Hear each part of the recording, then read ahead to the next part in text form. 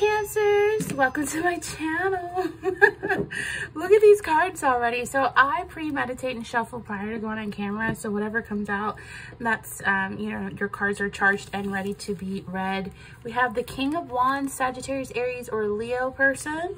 We have a Ace of Wands, new beginnings, and we have King of Swords. And then we have you freeing yourself with the Eight of Swords in reverse. Good stuff. Let's get to these messages. Keep in mind that these are general, so you want to receive what resonates. Sun, Moon, Rising, Venus, Jupiter, and Mars. Have good general messages. Woo. Thug in reverse. Okay. All right.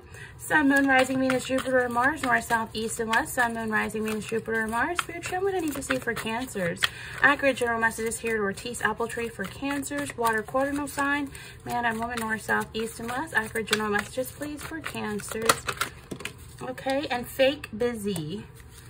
Sun, Moon, Rising, Venus, Jupiter, and Mars. North, South, East, and West. Accurate general messages, please, for Cancers. Sun, Moon, Rising, Venus, Jupiter, and Mars. Accurate general messages here at Ortiz Apple Tree. We have here moving on, letting go, and loving you, and free. And then we have Shady. Yeah. All right. Let's get into these messages. Just keep in mind that these are very general. Again, very general. So receive what resonates and leave what does not. All right, Cancers. Let's get into it. We're starting off here with the Ace. Well, yeah, we do have the Ace of Wands, but we also have the King of Wands. And this is someone I feel like you have left in the dust of your indifference, because everything is happening behind this person's back. So I feel like this is an energy where you were dealing with someone who may have tried to manipulate you or control you. It's an energy where someone could have been, you know, I don't know. This person worries about other people's opinion of you. They worry about other people's opinion of themselves. And they're kind of like afraid to be different, just step outside of their comfort zone. But not for you, Cancers. I feel like, you know, you're not about someone trying to control you. This is someone who even may have used bullying tactics. Like, you know, and I feel like you're dealing with someone who is a manipulator, someone who is impulsive. This person could be aggressive, stubborn, very egotistical, and downright nasty. They may have a temper as well. Could be a fire sign who's weak and unreliable, undependable, ineffective, and they break promises that they make. So for some of you, this is someone who I feel like you've left in the dust of your indifference. Maybe this was a womanizer. And I'm just feeling this energy of a reversal energy because of the energies that's all around it. Shady, thug in reverse, fake. And I feel like you're being free from this person's influence. The influence they once had over you, it is no longer. It is very unrequited. And I just feel like you're not overburdened by this person trying to control your life. You know, I feel like you're very self-sufficient and you've overcome your fears, just as simple as that. And now, guess what? There's a new beginning. There's a new beginning. You're going to get good news. And I feel like some of you are going to be physically starting something. Maybe you're physically getting back into working out. Maybe you're physically starting to travel. Finding a new passion. I feel like there's some type of creative spark happening with you, and you're accepting the challenge, Cancers. It's fun, it's big, bold, and daring, and it's a new lease of life that this Ace of Wands is bringing this energy into your life. It's like a spark, very creative as well. And for some of you, you could be meeting someone that opens up a new chapter in your love life, that brings in a relationship that brings a new lease of life to you, like getting engaged or married or buying a house, moving, you know, going traveling together, or even having a baby. Congratulations, Cancers.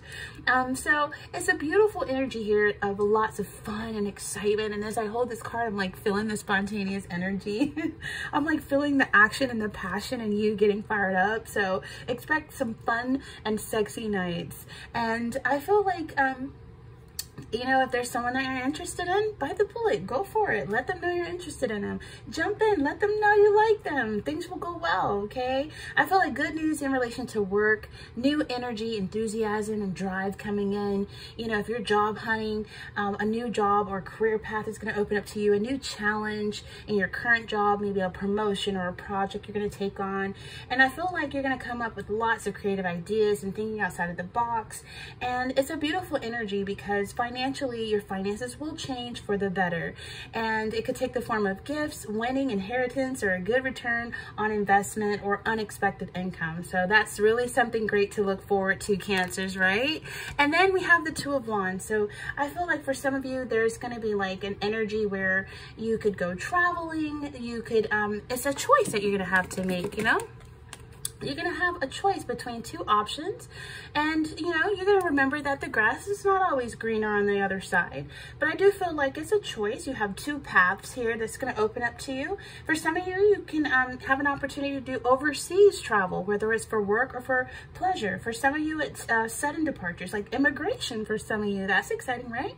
But some of you may decide to go, some of you may decide to stay. But I do feel like it's going to be an energy where, with this fire sign, I feel like you became very withdrawn and detached from this person. And once you withdrew and you detached your energy from this person who wanted to control you and dominate you, I feel like that's when a new chapter of all this passionate creative energy opens up to you. The Two of Wands is like, there was a lack of commitment with this fire sign, possibly. They had you feeling restless, so you withdrew, you detached, and rightfully so. This person could have been cheating. They could have had a choice between other people, and so I feel like you're not being strung along. And if it's not a fire sign, it could have been somebody with the same energies. I just feel like Cancers, you might even have a choice between two lovers even. And you might be looking at the situation like you're torn between one lover gives you security and the other one is younger and fun and gives you adventure. So you're going to find that there's two potential partners. One is steady, one is older, one is reliable, and the other is younger and daring and fun. So I mean, hey, you can't keep them both, or maybe you can, but there's two paths available to you, Cancers, for work as well. I feel like you're gonna have a choice between staying in your current job or career or taking a new job or career path. I just feel like you may have your pick between two positions in a company, or if you have your own business, you may be choosing whether or not to expand or to link up or partner with another company or to take it global, like online. This is financial stability though. So I feel like you're going to be finding your financial balance as well. Now we do have the King of Swords energy here. And this is an energy where it's like structure and routine is also going to be prominent in your life. For some of you, it's strength. It's a lot of discerning energies. It's a lot of energy where it's head over heart and you're using your head. For some of you, this could be legal matters going in your favor as well and freeing you from someone. For some of you, it's getting out of jail. For some of you, you're finishing your community service work. For some of you, it's like, look, the handcuffs are like open and you're free to go. You've served your time, whether that be a spiritual karmic imprisonment time you have to deal with. I feel like some of you have served your time and now there's a new chapter, there's a new beginning here with the Ace of Wands. So some of you, it's mind over matter, it's head over heart. Okay, it's logic and reason and integrity you're looking for as well, with ethics and morals. I feel like this could be legal matters as well. And I feel like you're going to be cool, calm, and collected and self-disciplined and very honest and strong. And it's going to go in your favor as well. I just feel like for some of you, this is a fair-minded energy, responsibilities. I feel like in playing by the rules. Now, some of you may meet an air sign, could be Aquarius, Gemini, or Libra. This person could work in the legal field. This could be a lawyer. This could be a judge. This could be someone military or someone, a veteran, or someone who, a security officer. But this is someone who is very intellectual, and you're going to connect with this person on an intellectual level. Physical and emotional, but also more intellectual. And I feel like this is someone who is going to challenge you to excel and maintain those high standards. And that's good, right? For some of you, this would make for a very good father figure in your life, or a father figure to your children, stepfather or something like that, if you're planning a family. For some of you, this is an energy where this person, you need a partner that's going to connect with you on an intellectual level, Cancers. And this person, it could be a happy person. Like this could be a bachelor or a bachelorette. They're just happily single. And that's even better. You know, if a person's happily single, more than likely they're going to bring that happiness that they already have within self into a connection and share happiness together. So I feel like if you want a relationship, be aware that this person will not settle for a partner who cannot hold their own interests. So I feel like you're going to be able to meet this person's high standards, and they're going to be able to meet yours as well. So Cancers, we have here the Eight of Swords in reverse, and this is again escape or freedom. Whether it be physically, legally, or spiritually, you're free. You're free. Okay, I'm hearing the song by Mary Mary. Take the shackles off my feet so I can dance. I just want to praise you. I just want to praise you. You broke the chains, now I can lift my hands, and I'm gonna praise you. So go ahead and thank God right now for freeing you from whatever karmic cycle you had been going through, whatever legalities you have been dealing with. I feel like you're coming out on top. You're coming out strong. You're coming out vindicated, justified. I feel like you're gonna win. And I feel like it's an energy where you're gonna finally be like free, okay? Free. Where this person cannot hold you hostage to their vindictive, manipulative revenge. They can't control you. I feel like finding solutions and options and taking control of your life. Some of you really stood up to someone who was abusive, and abuse is not necessarily physical. It could be emotional, financial, you know, spiritual. So I feel like you're a survivor. Some of you, I'm a survivor. I will not give up. I'm gonna survive. I will work harder. You're facing your fears, right? And I feel like there's truth. You're releasing anxiety. Like, again, there's an end of punishment. There's an end of depression. There's an end of oppression. There's an end, and there is a beginning on the table, okay? So, you know, it's relief from pressure, releasing anxiety. This is a beautiful energy, because you have so much self-belief within yourself that you're able to ignore criticism. You're able to take back control.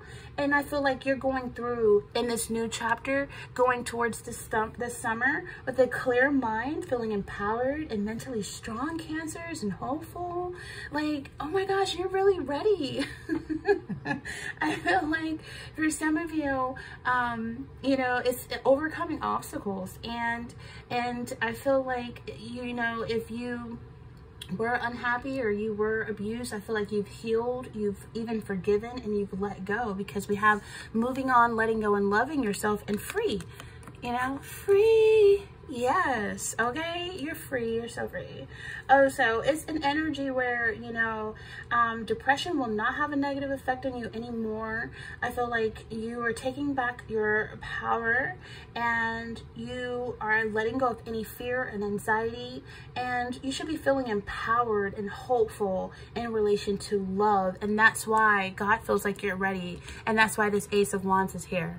Oh yes, lots of, you know, if you don't want any kids, better protect yourself, Cancers and King. I feel like some of you are getting out of the house too. You know, we're naturally homebodies as Cancers, you know.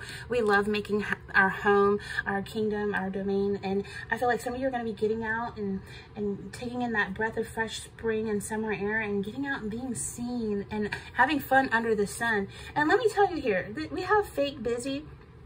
But I feel like this is not a fake busy. It's in reverse, right? Because, you know, there's a difference. There's a difference between busy and productive. And while many people believe being productive is the same as being busy, the reality is that the two are very different.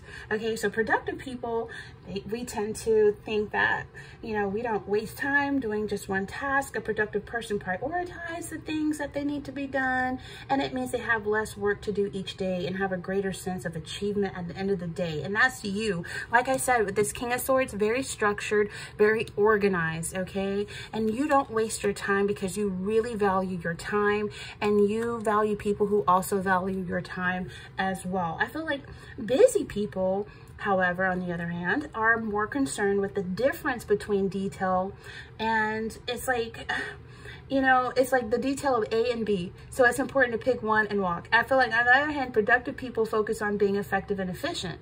They know how to manage and plan their time to prioritize the most important tasks, while the busy person spends all their time researching, finding out about possibilities, making lists, trying to perfect things before they even start. And as a result, busy people fill their diaries with things that occupy them but change nothing in their lives. They know that too many yes sayers are the wrong things. Even when they are small, it can lead them down the wrong path. But a busy person, yeah, and to say a busy person starts like a blog that takes up 3 times as much time and effort as the productive person, and they complain about they don't have enough time to get things done. But in this way, you can focus on one topic and jump back and forth throughout the day. You could say that this kind of work or project consumes your time and energy and is less interesting than turning your attention to major projects, initiatives, and goals. But it's easy to become too preoccupied with yourself, but doing such things can make all the difference in the results that you are trying to achieve. It's not a badge of honor to be busy, no matter how many things you do in a day. Okay, busy people think it's the right way to do more work in 8 or 9 hours, and then they add as many tasks to their to-do list as possible, and they move most of their tasks to the next day. And they tend to take on all or nothing approach, and then it comes to planning how they will work each day to achieve the most important things, and their actions are driven by a conscious decision to achieve a certain result, while busy people always prepare for that result. Now, productive people know they don't need 40 tasks on their to-do list. Busy people try to put everything on an endless to-do list, taking on projects, making promises they can't keep, and then they have good intentions, but they can't keep up with it. So they complain about not having enough time or being tired at the end of the day. And so businessmanship, yes, I just made up a word, businessmanship is fueled by perfectionism, while productivity is fueled by intent. So I feel like some of you have really great intent. And you know, one of the most important steps in your transformation from a busy person to a productive person, Cancers, is to let go of your perfectionism. Okay. So being busy means working hard, but being productive also means working hard. When you run out of time, ask yourself what your priorities are. If you can only do 15 to 20 things in one day, you have to reassess your priorities, because being productive means not only doing most things, but also doing the right things. You see, productive is obliged to focus on one thing, while busy chases the illusion of multitasking, okay? Productively focusing on fulfilling the most important tasks with the greatest influence. So the checkpoints of the to-do list, the checkpoints off the to-do list, you go home satisfied, or if you work from home, you're at the end of the day, you're satisfied, you have no small sense of achievement. The mission of productive work is to try to reach the crucial milestones needed to achieve a goal, because productive focuses on one task after another and careful not to forgive avoidable mistakes. So, so the interesting thing is that you can be very busy for a whole day and still feel that you are not productive, right? But this busy is in reverse fake busy. You're not fake busy. You're not just busy, you're productive. You see, busy people check their emails all day long. They're interrupted with their phone. You know, urgent people pick up the phone, but they don't answer every single email in their inbox. Busy people tend to start their day by checking their emails, returning home, having the rest of the day, you know, and I feel like productive people, they don't focus on responding to emails. They have systems in place to help them process their emails. So my question is, are you busy or productive, Cancers? I hope you were following me in that. I'm very productive, okay? And I have a lot of structure and routine that keeps me that way. But I feel like for some of you, you're really letting go and you're moving on and you're loving you and you're free. Like, you are not held hostage to your past anymore. You're not held hostage to other people's expectations and beliefs of you.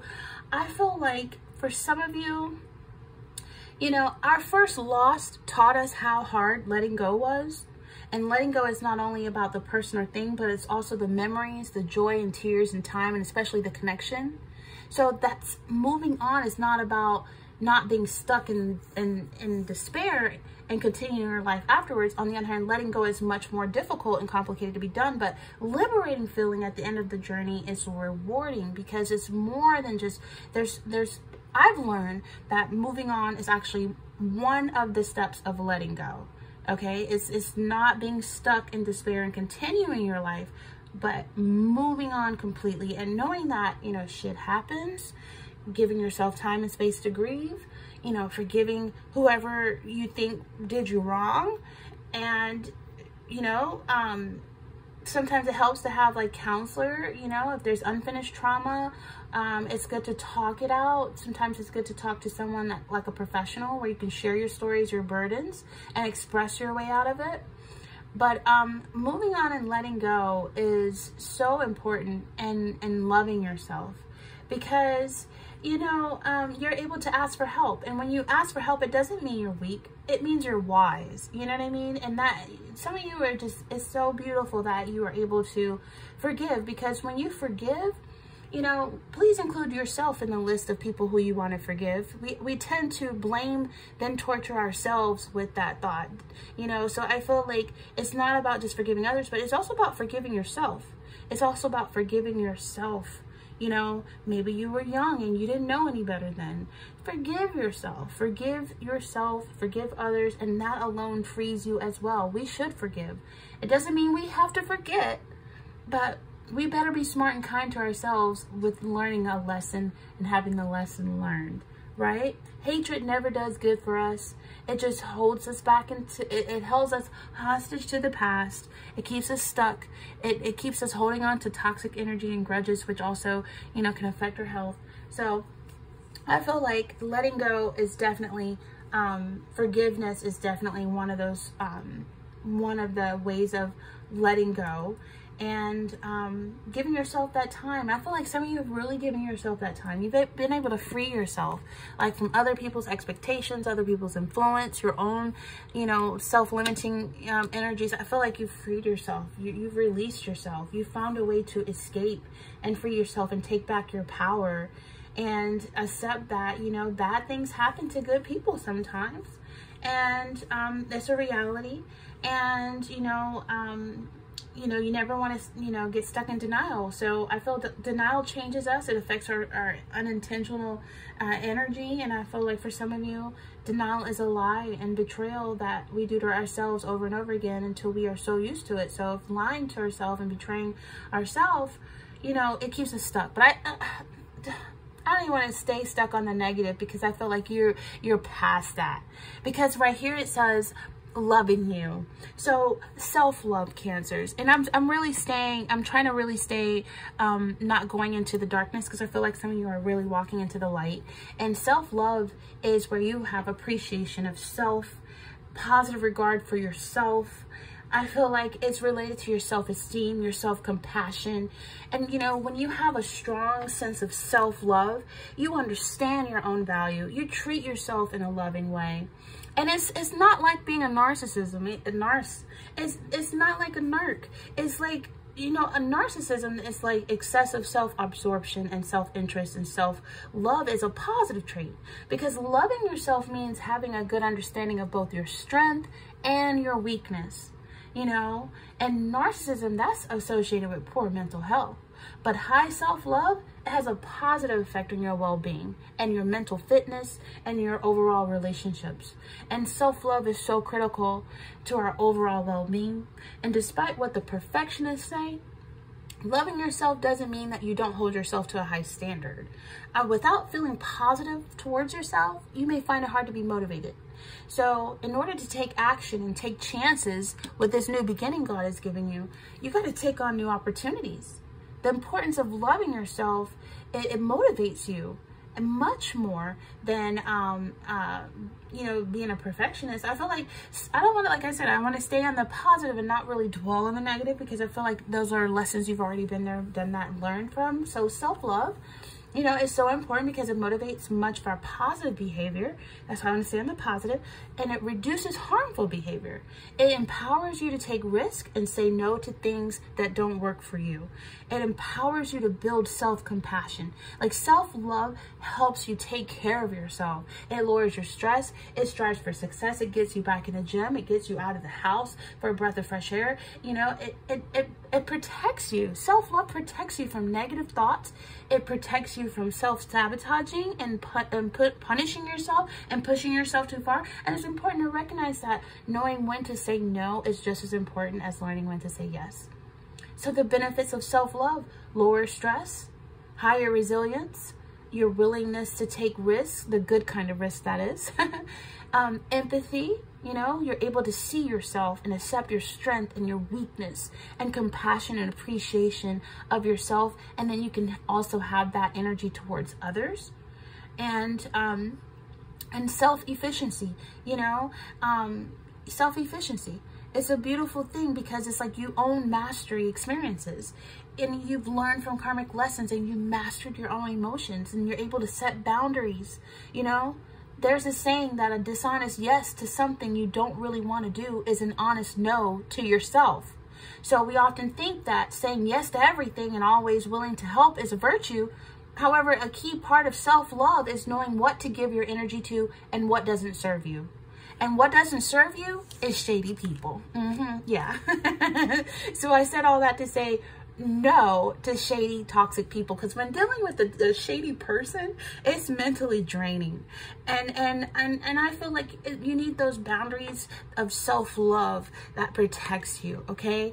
And we all know that person, the one who leaves you feeling worse off after interacting with them. So, you know, it's a manipulative, it could be a manipulative family member, or a manipulative coworker, or a frenemy, you know. So I feel like it's an energy of knowing when to say no, knowing, you know, when to avoid this type of person, you know, knowing when to not get drawn in.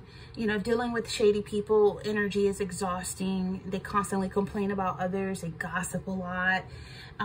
They can even accuse you of wronging them when you didn't do anything to wrong them. They just look for a reason to have a reason to hate you. You know what I'm saying? Resist the urge to jump on the complaining train. Resist the urge to feel like you need to prove a point or defend yourself. Nah, you don't need to defend yourself against accusations. The way they feel about you is not your problem, it's their problem, you know? You can just say, I'm sorry you feel that way, and you can leave it at that. But pay attention to how they make you feel. You know, simply becoming more aware of how a shady person's behavior affects you can help you better navigate interacting with them. Because some people occasionally say rude or hurtful things that they don't mean, and no one feels their best all the time, and being in a bad mood can make you lash out, and this person could be lashing out. And that's not necessarily shady, but you got to ask yourself if put downs and lies or other types of emotional and verbal abuse characterize most of their interactions. You don't, you know, do they apologize for when they say something that they hurt you? Do they seem to notice how they say things that affects you? You know, so I feel like, you can talk to somebody about their behavior. You can, you know, if they're coming to you and they're gossiping at work about other coworkers, you can just be like, I feel uncomfortable when I hear unkind things about my coworkers. I won't participate in these kind of conversations. Or, you know, if a person's lying to you and trying to manipulate you, you can simply say, I value trust and friendship, so I can't continue this friendship if you continue to lie to me. So you put yourself first. On the flip side, put yourself first, you know, because other people's behaviors can be very damaging to you and exhausting.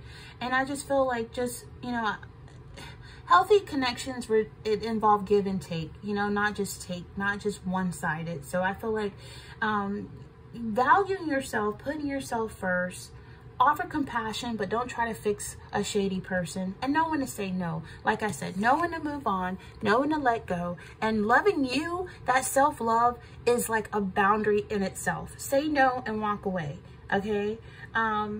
So decide to say no and don't back down. And saying no to someone is saying yes to you, Okay, so remember, you're not at fault for people's shady, toxic behavior. Don't have anybody make you feel like you did something wrong, even when you know you didn't. You know what I mean? Some people are unhappy because they don't know how to let go. They don't know how to move on. They don't know how to love themselves. So they can envy you for simply knowing how to do that for yourself, Cancers. So you might have to, you know, sometimes remind yourself that their behavior has nothing to do with you. Restate your boundaries and try not to take their spite personally. Take deep breaths, calm yourself, mindfully acknowledge their words if they're talking to you and they're shady. But definitely don't let them affect you. Don't let anyone become a remote control to your life and affect your emotions. Make yourself unavailable to this type of person. You know, sorry, I have too much work to do. I'm not fake busy. I'm productively busy and I just don't have time. Sorry, I can't. Say no. You know, I got a meeting to tend to. I got to work. I work. You know, I'm not just fake busy. I'm not busy. I'm not saying no because I can't. I'm saying no because I'm productively busy and I really, truly can't.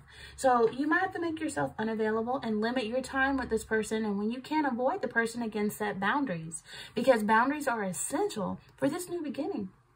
This new beginning, not everybody can go with you in this new beginning.